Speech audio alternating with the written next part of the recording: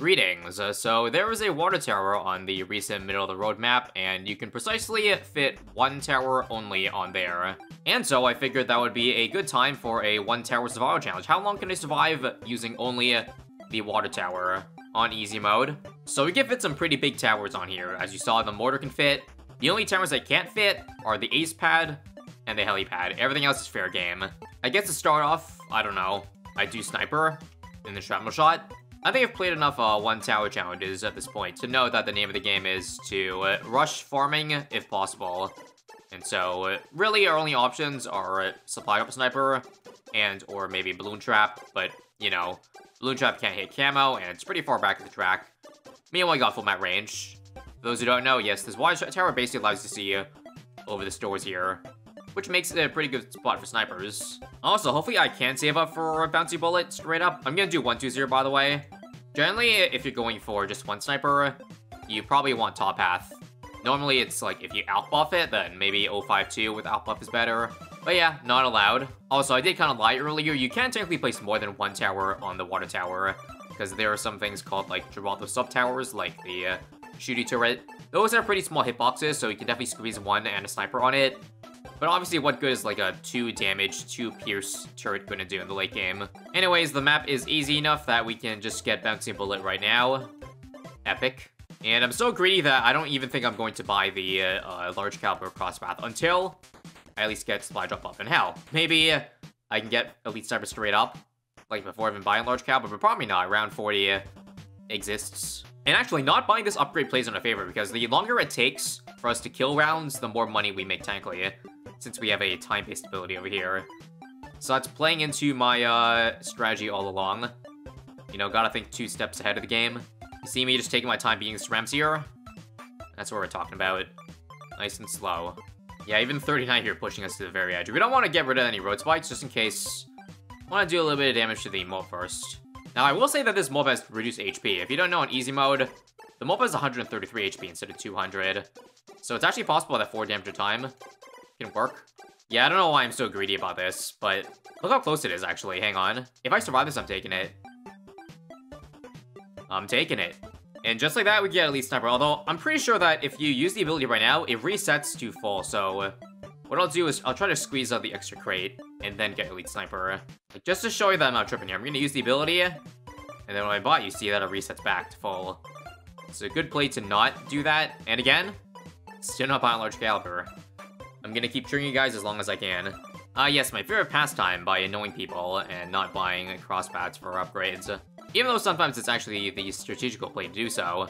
Like, I definitely see it so often in Chimps runs where y'all are like, I got so triggered that I didn't crosspath this. But the fact of the matter is that if I did crosspath that thing, then I probably wouldn't have survived that Chimps run. Just a general example right there. I'm sure I could find a specific scenario. But you know what I mean. Yeah, I'm simply just gonna keep on stalling as long as I can. I think 53, though, might require large caliber, because, yeah, this third Moab has no damage. I think it's time to pull out. Okay, so I don't know what I want to get the moment this Elite Sniper stops working, which I would presume, I don't know, maybe around 80. I mean, the map is long enough and ZMGs are slow enough that this can honestly take down a ZMG 7 damage at a time. But in the event that it doesn't, we're gonna still be in a very good spot. Because, like, even I saw right now, I can afford a 70k tower. The more money I save, the better, because that just means I can skip straight to a really powerful upgrade. And also, it looks like I'm not going to make it past 62, so much for around 80.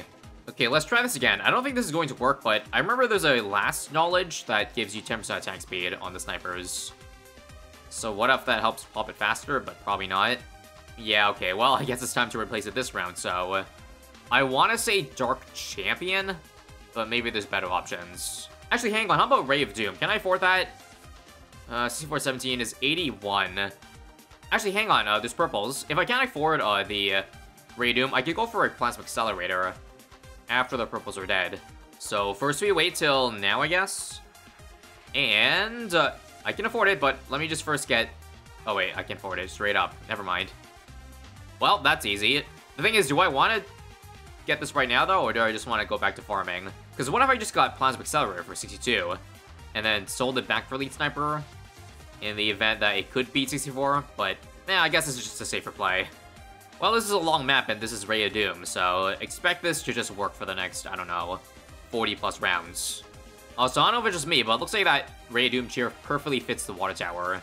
Realistically, though, I'm pretty sure the water tower made of wood would probably just break if a giant metal structure like a Ray of Doom was placed on there. Anyways, here's some hard rounds for you for once. I actually have to do a little bit of micro here since it isn't technically a very straight line we're having. All good for now, though. If this fails, I mean, I'm pretty sure we can go for the GOAT options. Ledge of the Night, Super Mines, all of which are affordable at the moment. Also, I'm not really dead to 106, am I? Oh, we might need the single target damage of the beam hitting the first target. That's gonna be hard to do, though. Actually, what if I just do this? Leave the cerams. Yeah. I think I moved it too early last time. Because I can still focus the, or catch the cerams at the very end. Simply just by having the beam there. 112 here might be a little bit tough. I pretty much have to leave in this spot. I would say it gets the most coverage. 1, 2, 3, 4. I count 5 different spots. I guess the goal is to switch early then, so how about now? That just means trouble for the next DDTs, but we'll deal with that, I guess. Okay, how about this? Come on, focus. Micro. Oh, so close. Alright, gotta stay sharp. How about now? Nope. Oh, it's getting worse. Alright, dozen tries later, and I don't think this is possible. We'll sell now. Okay, so how much money do I have? 238. Now, if you ask me, I'm pretty sure a Super Mines defense more than a Legend Knight because of the placement. Because with the Super Mines, you can just leave it at any point of the track, and eventually the balloons will, you know, getting a nice radius. Does that make any sense at all? Basically, what I'm saying is that the radius for this Legend Knight is so awful that it just leaks a bunch of stuff. I know I didn't crosspath it. I'm just gonna choose to die here. Or if not die, then reset. I don't know. I hope this isn't the wrong play or anything, but I'm just gonna go for it, okay? I mean, I guess the spot might also be pretty bad for the Super Mines because the explosion, I don't know. It only gets, like, the top corner of this map, but not really much you can do. I'm just worried that's too far forward in the track, and then it may not have enough time to build spikes for, I don't know, DT rounds or bad rounds. Fortifieds are fine there. But how about 119? I think we should be fine, honestly. Actually, down to, like, 5 spikes. Down to, like, 2. Okay, now we're good. Okay, we might have made enough money that we can buy Legend Knight if Super Mines ends up failing. Come to think of it, this challenge is basically like a culmination of the best 1 towers all at once. Because, you know, Dart Lightning, Super, and Spike Factory were the 3 highest towers that got to the highest rounds in the 1 tower challenge. So only fitting that we end up using the best towers of all them. 126 here is close. 128 probably kills us, because they come instantly. It's not good when it comes instantly. Yeah, there's nothing I can do. There's just not enough spikes built down. And they don't simply do enough damage, right? Yeah. Okay. I don't know if Legend Knight does any better, though. Down to 22k left, and yeah, I'm gonna get the portal off, and I'm gonna die, so do I take this? Well, no, I'm just gonna die. This ram's there. I was thinking maybe if we just slow down the DTs enough, so what about, like, an Impale? I don't know. Just for the DDTs. But yeah, they're popping. If they didn't pop, though, then I bet we could accumulate it, but there's also cerams coming in, so never mind. Okay, this might be expensive, but what about Absolute Zero? So let me get 3 shots off. And then freeze it however many times it takes for DTs to not pass. Too many of them, though, and I might be better off going for a cheaper tower, or a more expensive tower that I don't need to sell as much. So that's 4 times, okay? Let's get back to your mines now. Down 100k, that's fine, that's fine. As long as I can... don't get the ceramics. Okay. But that sounds decent in theory, right? Let me just see how much. Yeah, in essence, I'm spending like $80,000 on 4 Absolute Zeros right there. I don't know if I can do any better than that. You know, I bet it just works if I do this faster, so... yeah, let's make sure DDs don't get far at all, okay? Like, right over here is perfect. Please don't leak ceramics, please don't leak ceramics, please don't leak ceramics. Alright, this run looks great. Please. Come on, don't leak. It's gonna leak. I need an explosion. Okay, let's freeze it really, really early. I'm fed up at this point. So, we'll activate it all the way over here. And we'll do 2 more, I think. until all DTs are out. And they're out now, so here we go. Come on. How come... Okay, we need something to explode so we catch these 2 Cerams here.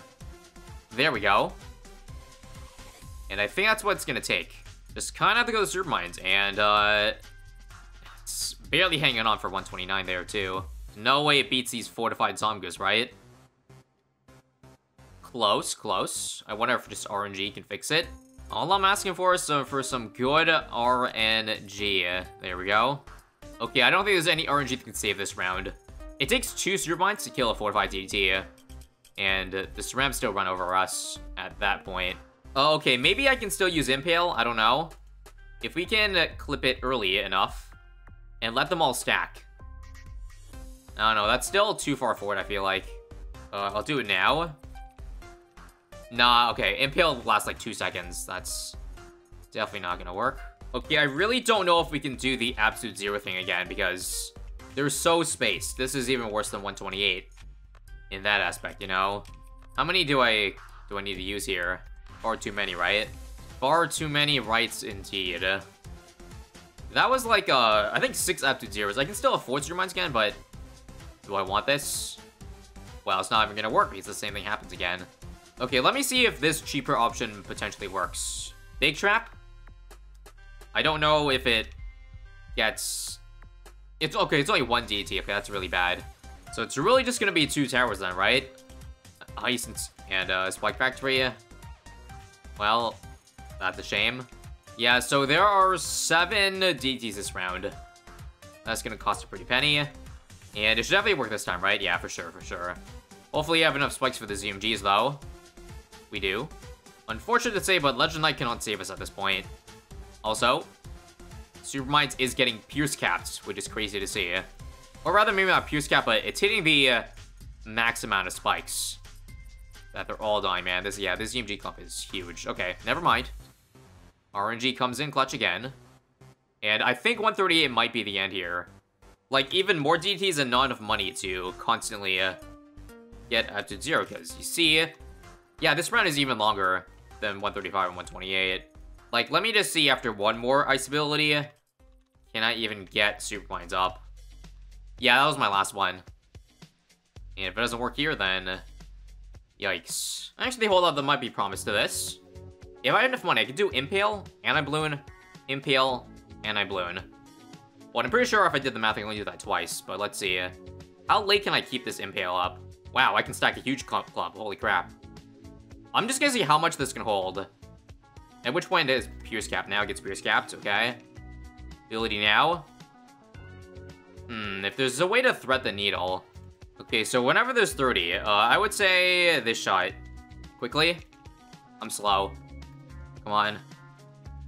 Yeah, I gotta be really fast with the micro here to be able to use the Anti-Bloon and then quickly get an Impale up again. Alright, next shot now. Use the ability. That was fast. Lightning with Queen fast. Now, let me just see if it can hold everything that comes out. Just trying my hardest.